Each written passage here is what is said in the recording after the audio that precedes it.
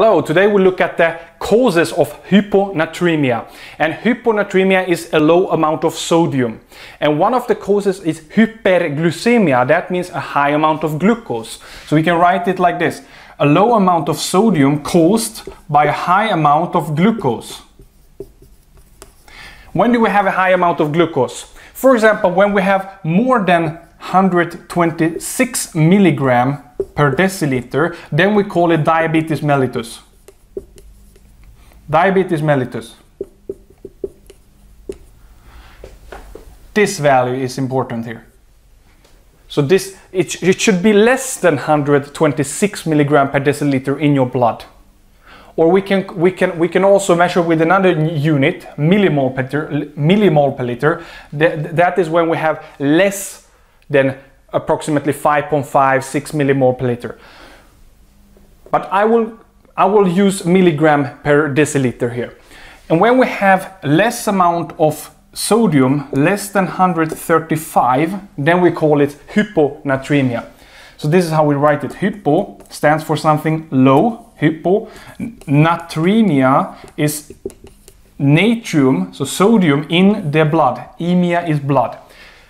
That one is called hyperglycemia. Hyperglycemia.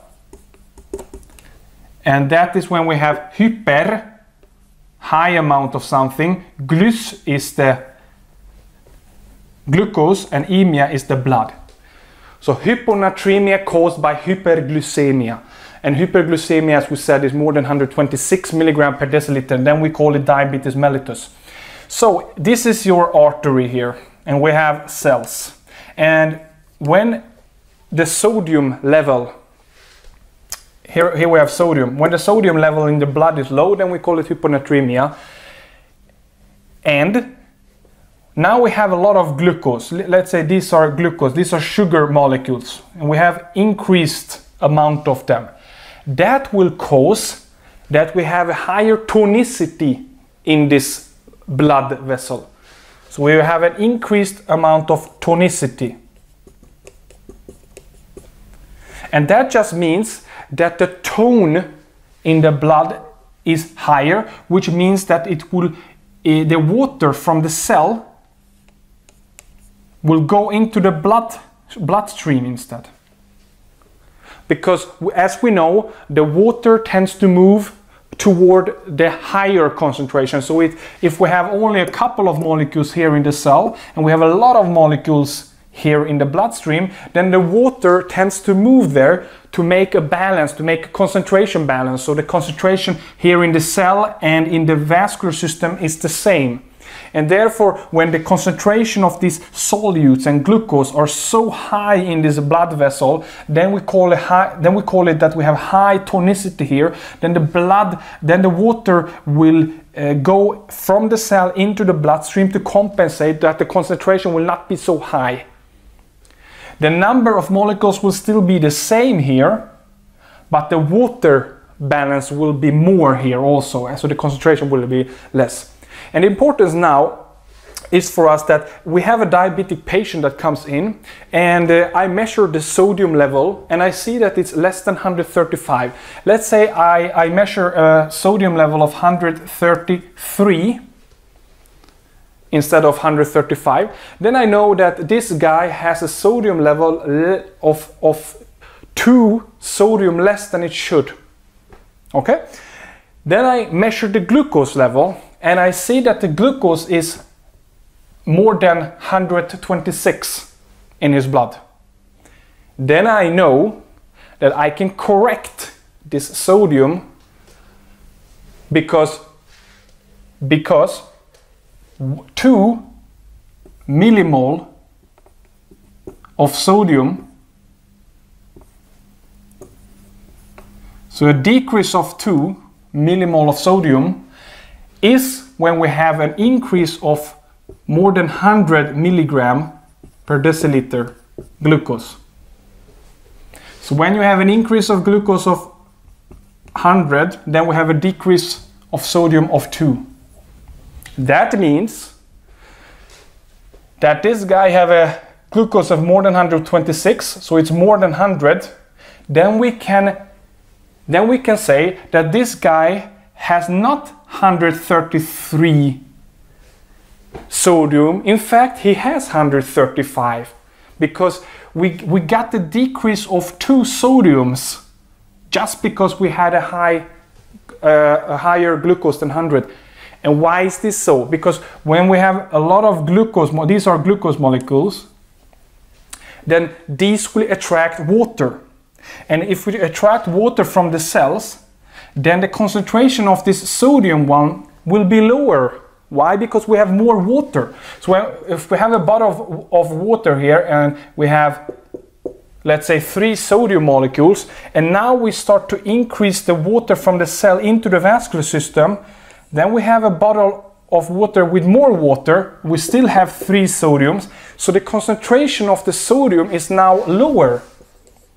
So the sodium concentration decreased just because the water moved in, and the water moved into the vascular system just because of the glucose.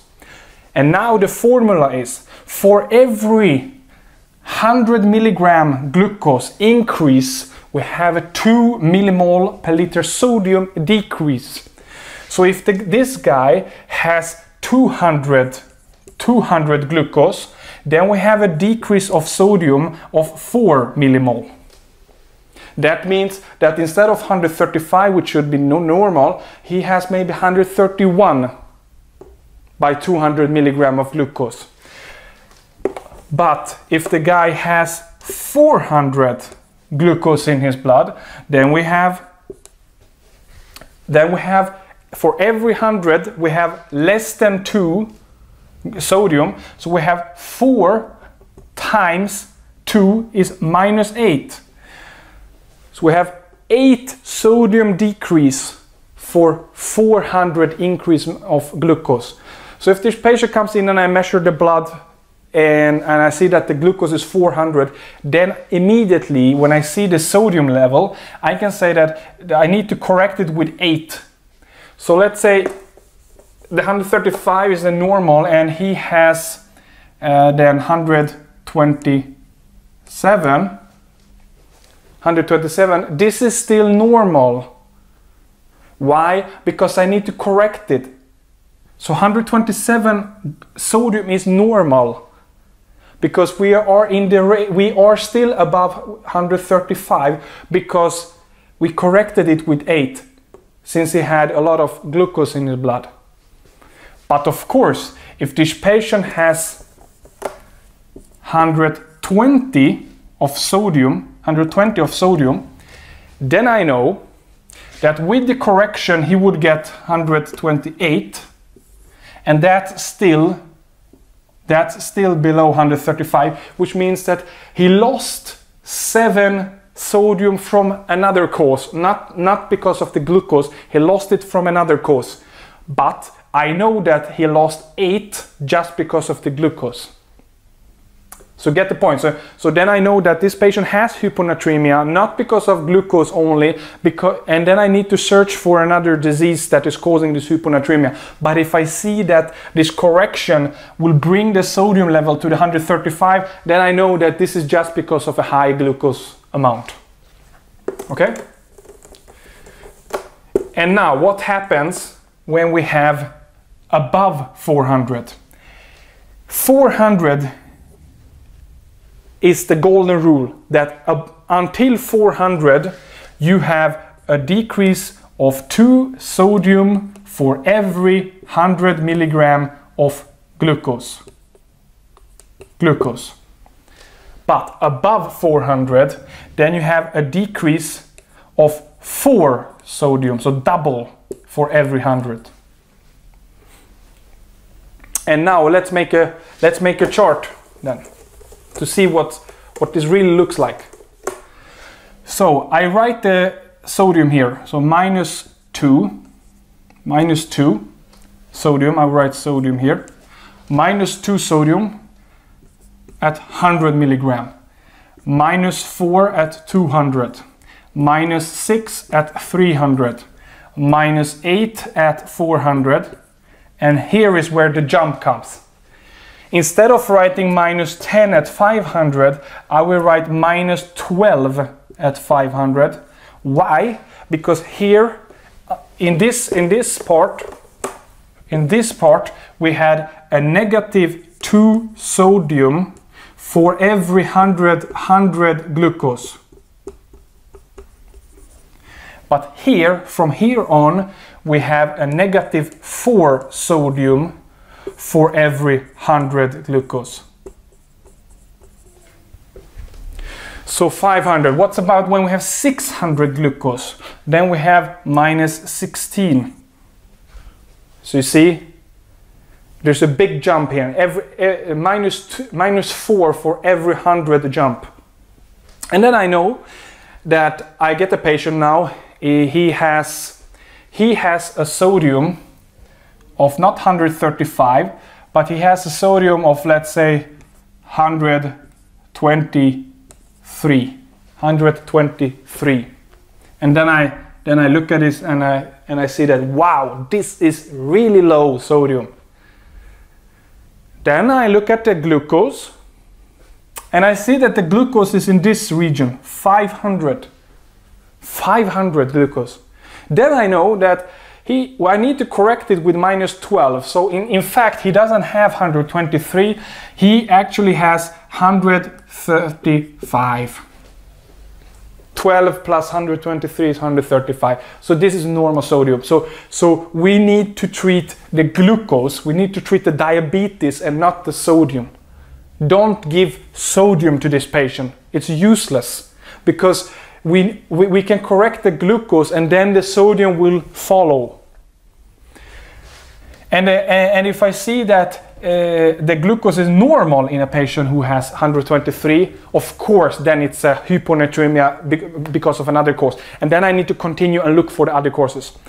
So that's it, basically. So I want you to remember that hyponatremia can be caused by simply a high amount of sugar, and usually this is because of diabetes mellitus, and many patients have diabetes mellitus, so it's very important that you look at the glucose level when you see that the patient has hyponatremia. So don't forget this. Thank you very much.